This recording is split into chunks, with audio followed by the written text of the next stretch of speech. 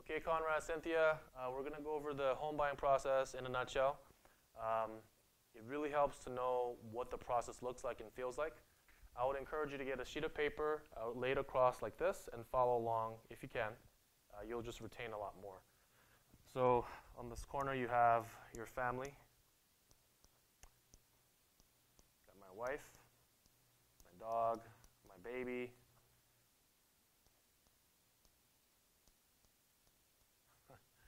And then draw a picture of a house.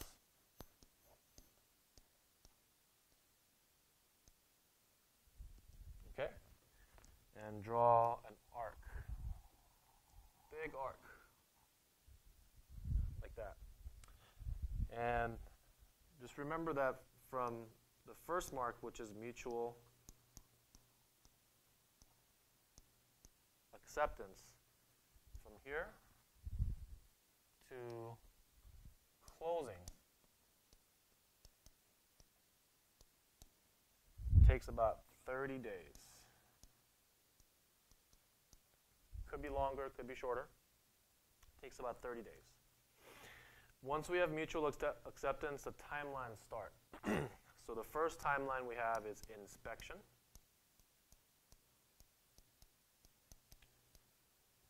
Inspection equals story. And this happens about 3 days between mutual and inspection date. A lot of buyers can get into trouble by nickel and diming the seller, which means if you're going in and asking for little things like doorknobs to be fixed, light bulbs to be replaced, little tiny leaks in the plumbing to be fixed, and of course you can ask for all those things to be fixed, but once you start nickel and diming somebody, psychologically it weighs on them. And before we get to mutual acceptance, we have already known that, hey, unless we find something major in the home, we're going to move forward with it. Like the Seattle home, we found wavy floors, we found a stuffy interior, and a layout that just didn't make sense. So what we did is here, and this is the process as you hit the stride, okay? When you hit appraisal is the next milestone. And for appraisal, you're usually in about 1 to 2 weeks. Appraisal means never overpay. All right? So what appraisal means, if we're using a purchase price of $1 million, if I offered $1 million, the seller accepts it, we do the inspection, we find some things, because of course you always find things in an inspection. You never not find anything. Once we hit the appraisal and appraisal comes out to $1 million, we know that we're moving forward, and we're most likely going to close a deal unless something happens, which it always can. If the appraisal comes above $1 million, that means you guys don't have to pay the extra. You guys are keeping that equity for free. Okay, so it doesn't happen too often unless we get a big discount, but it's free money that you can take with you. I had a client who made an offer on a $479,000 home. It's been on the market for a long time, maybe 90 plus days, and the appraisal came out to over, actually just at $500,000. So she made $21,000 before she closed on the home. If the appraisal comes lower than this price, let's say $950,000, you either can make up the difference by paying cash, you can have the seller discount the $50,000, or meet somewhere in the middle, and the third option is usually where most people go. Then you get to underwriting.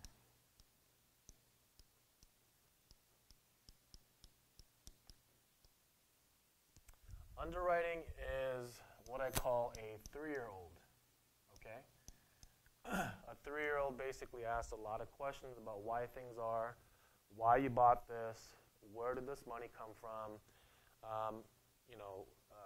did you just, we never ever recommend buying a car or furniture within this process unless you talk to me or the lender first, because underwriting may think that as a red flag. If if you have $1 million sitting in your bank account and it hasn't been 2 months for it to season in the bank account, then that could be not qualified as down payment. So there's a lot of things going on, and really my job and Jeff's job is to help you through this process. You can see that when we hit mutual, inspection, appraisal, and underwriting, that we're pretty much on this downhill, right? So this tick mark is title. The title search has been going on since day one, or maybe even before. If there's a property that's been sitting on the market, I usually do the title search before. We never want you to inherit someone else's problems, right? If there's a loan that they forgot to pay off, if there's something with the city that they haven't resolved, maybe a water sewer bill that they conveniently forgot to pay, we're going to research all that, and that's what title is in a nutshell. Then after that, we have document signing.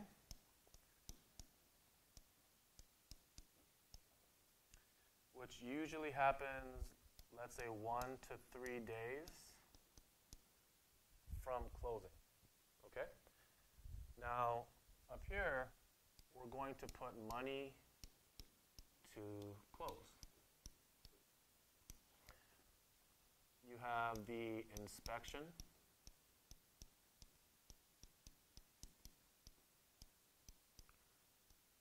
Let's say 500 to 600. And then closing costs, which is usually about 2%.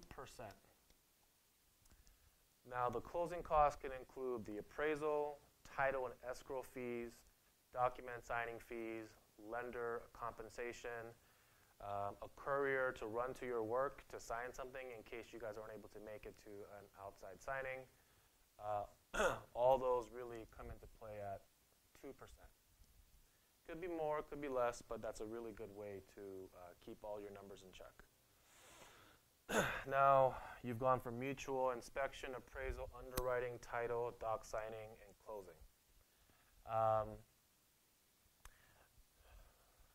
The one thing I did forget is earnest money.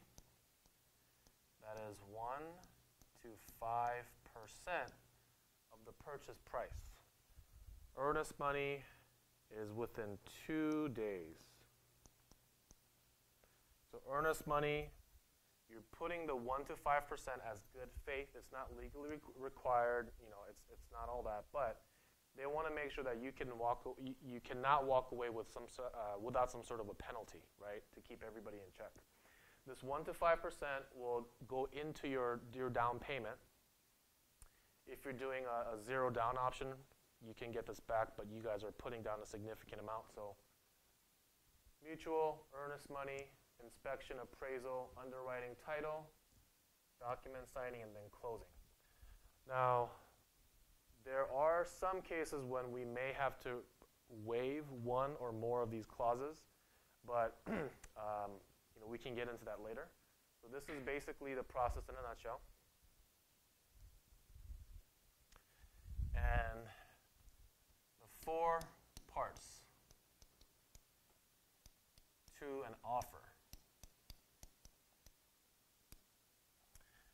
is number 1, what we call the purchase and sale.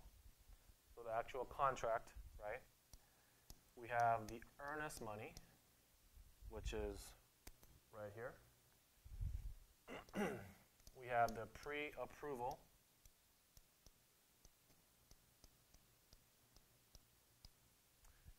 Done by Jeff and his team. And number 4, a seller letter.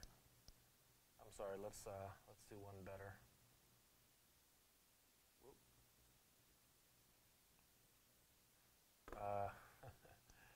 Seller love letter.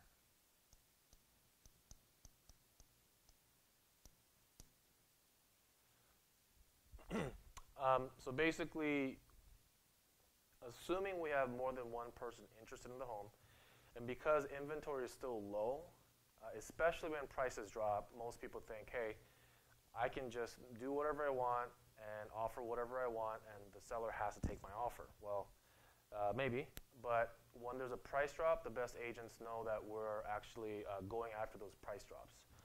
So this turns your offer into a human being. And with these 4 parts, you're basically looking at the entire process in a nutshell. Hope that helps, guys. Send me any questions you guys might have, and we'll go from there.